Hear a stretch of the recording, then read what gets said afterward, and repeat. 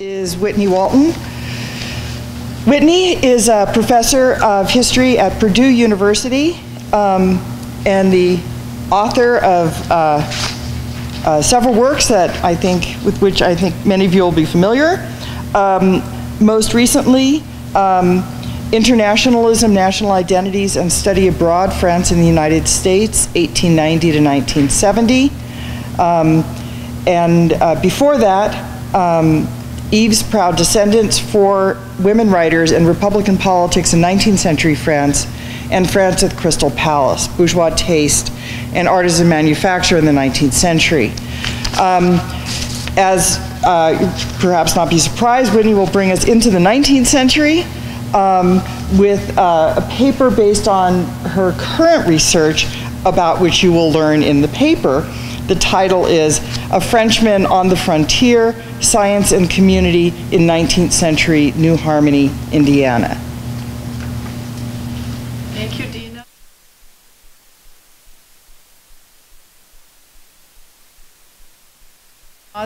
But I am going to talk about other Francophone voyagers.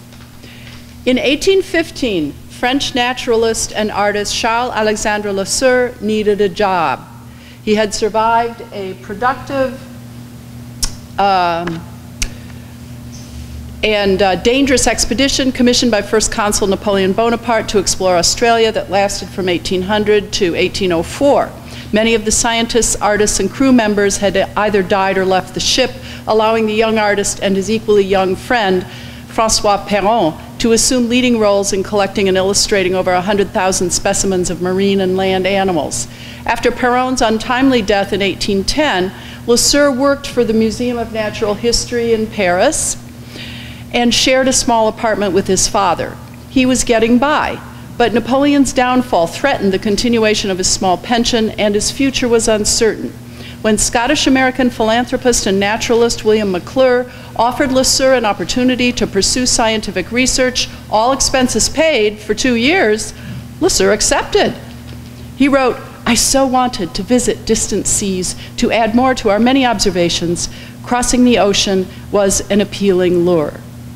After fulfilling a 2-year contract to draw, collect, and preserve specimens for McClure's revised geological survey of North America, Lesueur stayed in the United States until 1837.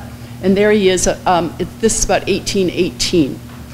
This paper analyzes small portions of Lesueur's extensive visual and textual record of his time in the United States, especially the 11 years in New Harmony, Indiana, within the frameworks of cosmopolitan and national scientific practices, and including some attention to the history of migration and scientific illustration. As a career migrant to the United States, Lesueur was generally successful at pursuing his scientific interests, earning a living, and adapting to American habits. In Philadelphia and in New Harmony, he enjoyed cosmopolitan settings that included French persons and speakers, among them men of science. Yet he often felt frustrated with his limited capacity to publish his work and the lack of independent means or state support for long scientific expeditions. Lesueur never stopped scientific work, and his adaptations to circumstances related to migration include increased attention to community as publication and travel receded from his expectations. For almost 10 years in Philadelphia, Lesueur was a well-regarded scientist, and he worked hard to earn a living. Welcomed into the Academy of Natural Sciences, he served as curator and contributed to the publication of the Society's journal, in which he published several articles of his own. Lesueur constantly collected specimens, participated in a few expeditions, and did engraving and printing on request. He regularly obliged McClure, who for most of that time was in Spain trying to open a Pestalozzian school. And what Lesueur did for him was preparing and sending mineral collections and books to scientists in Europe and North America, and acting as a go-between to help another French recipient of McClure's largesse, Marie Duclos Fretageot, who established a Pestalozzian school in Philadelphia.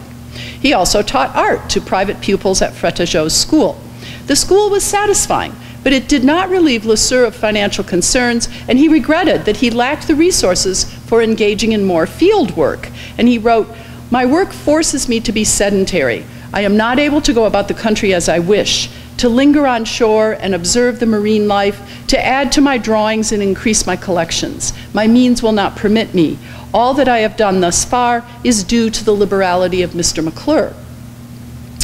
In 1825, in Philadelphia, as in 1815 in Paris, Lesueur was occupied but not prosperous, and he hankered after voyaging to unknown places to collect and observe new species. The French government was not forthcoming with support for scientific expeditions that Lesueur contemplated, including voyaging up the U.S. eastern seaboard from Florida to Newfoundland, and Lesueur felt ignored by his scientific colleagues in France. He wrote to his friend Desmarais in France, "I propose in future to publish scientific reports here.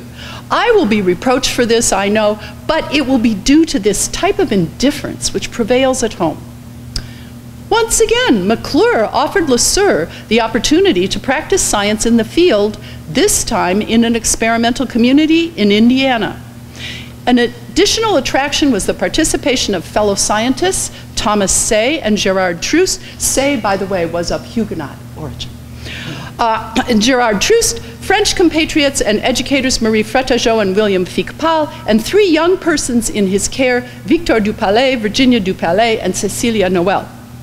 While Fretageot was a great enthusiast of Robert Owen's vision of equality and common property, and McClure initially thought New Harmony would be a good site to implement his progressive schools, the appeal for Lesueur was the opportunity to collect specimens in an area unknown to naturalists and in the company of friends and family members. In a letter to colleagues at the Paris Museum of Natural History, Lesueur wrote on August 4, 1826, of his move to New Harmony. "I informed you of my departure for Indiana, a region that I had long desired to visit. The opportunity, though not very advantageous for me, but in accord with my taste for natural history, prompted me to abandon the existence that my work enabled me to have in Philadelphia, in order to come and settle here for as long as I can find the means to employ my time usefully for science, and to continue to send you the collections which this new field will offer me. The establishment in which I am working provides no salary, but one must pay by work to obtain the necessities of life." So Lesueur produced a visual diary of the boat ride along the Ohio River from Pittsburgh to Mount Vernon, Indiana, from November 1825 through January 1826, recording the shoreline, small towns, other watercraft, geographical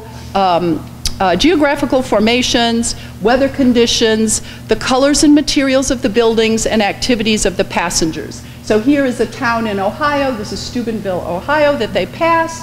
And here are the passengers eating dinner on the keelboat.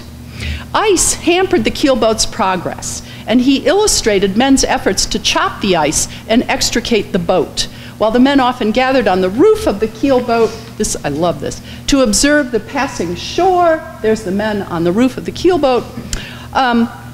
Lesueur portrayed women and children occupying interior quarters. According to passenger Robert Dale Owen, the ladies were uncomfortable with the weather and conditions aboard, and he worried that they might scuttle the experiment.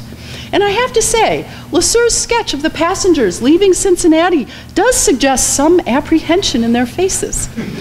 Despite the hazards, the group safely arrived at their destination, and here are some of his illustrations of New Harmony, the church, the granary down below, and his house on the left, which you will see again.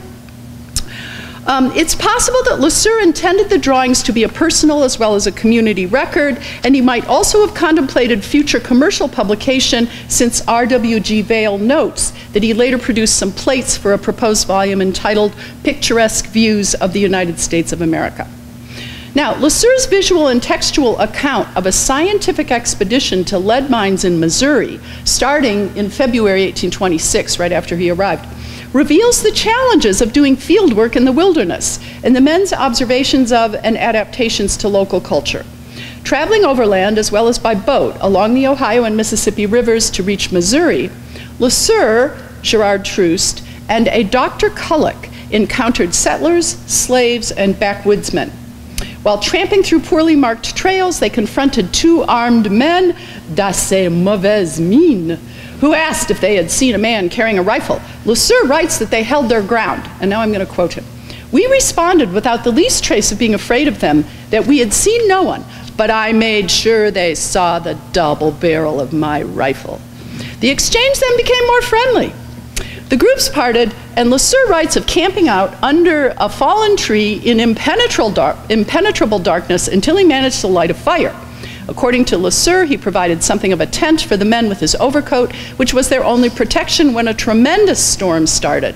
He also plucked and cooked 2 small birds. That was their only food. The next day, in torrential rain and fog, the men tramped until they reached the Mississippi and finally encountered a ferry boatman who brought them by canoe, yeah, that's right, to his house near Commercetown, Missouri. LeSueur and Troost continued from there to lead mines in the interior of Missouri, with LeSueur collecting plants and animals all along the way. He did comment negatively on slavery in Missouri, writing, generally all the places where we saw slaves had the appearance of impoverishment rather than abundance. Now, in contrast to this informal record of the hazards of field work, he published an account in 1827 with Troost that detailed their scientific observations and the practical applications of them. The article emphasized the inefficiencies of mining practices at Lamott and Burton and asserted that based on LeSueur and Troost's analysis of mineral samples, the miners were discarding high-content lead residues. The report also suggested that given an abundance of zinc in Missouri near the Mississippi, transporting copper downriver from Lake Superior could produce the valuable commodity of brass and thus obviate the need for foreign imports. LeSueur's personal, visual, and published accounts of the lead mine expedition suggest his successful adaptation to American science as it developed in the early 19th century and to American culture generally. He was no armchair theorist, as some in the United States denigrated European scientists for being. Rather, in keeping with American scientific practices of the time, LeSueur sought the wilds of nature for observation, collection, and classification. And he and Troost asserted the practical application of science to economic and industrial progress in the United States. Additionally, LeSueur was adept at wilderness survival, his double-barreled gun, though he also noted that American settlers usually traveled on horseback or in horse-drawn vehicles and were surprised to see travelers on foot. And I have to read this. He says, the inhabitants are not accustomed to seeing travelers on foot with backpacks. Thus, they looked at us with surprise, and when we passed through the village, everyone came to their doorways to watch us go by. Yet, LeSueur had always been a practitioner of field work, including on the Baudin expedition to Australia, and his work represented part of a naturalist turn around 1800 from European science within European science generally toward observation rather than systematizing. So I think LeSueur bridged American and French scientific communities out of necessity and inclination. He would have been happy to join a French government expedition and generate more scientific knowledge in service to the French state, but his association with Napoleon through the Baudin expedition might have been an impediment to his advancement in the French scientific community under the Restoration. Or perhaps geographical distance prevented French colleagues from responding more favorably to the collections LeSueur sent them, or to his efforts to publish in France and to win French support for scientific expeditions in North America. While American scientists showed high regard for LeSueur, and this is the kind of work that LeSueur really wanted to be doing. This is a lithography of a fish, and this is what he really wanted to publish. And he did publish this one. They admired his artistic ability and his work on North American fish. His inability to write in English required collaboration with other naturalists who could, contributing to LeSueur's limited published output in the United States. So rather than align LeSueur with either American or French national scientific trends, though he participated in both, it makes more sense to chart his pragmatic adaptation to the circumstances and opportunities available to him. In New Harmony, as in Philadelphia, LeSueur increasingly regretted that he lacked the resources for scientific work, though he never abandoned scientific practice. He continued to teach art, collect specimens for the school in New Harmony, and to send to France, and to work in other capacities for the school and the community as a whole. He did surveying, he was the doctor, he taught science, he painted scenery for the local theater, even after the end of the Owenite Plan for Collective Social and Economic Organization.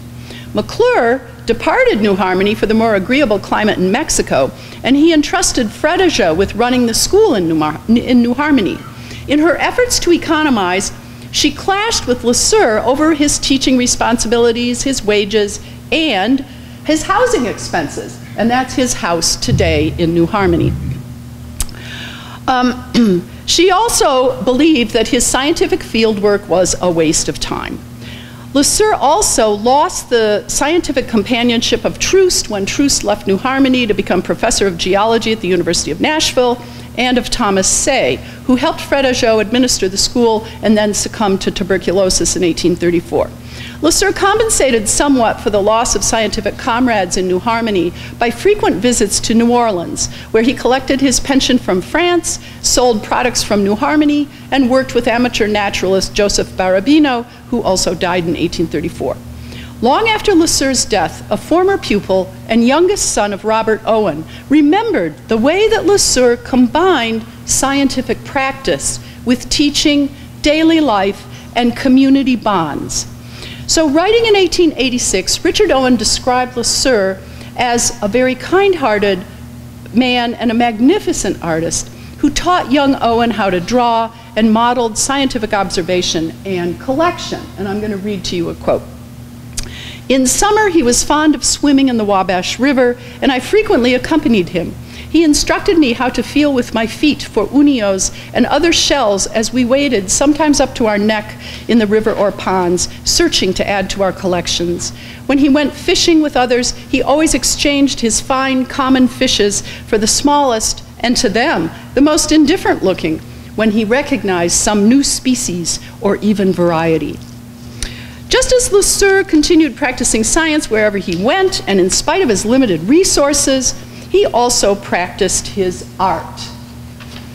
And this is from the collection at Purdue University, which is very small, but it contains some of his work.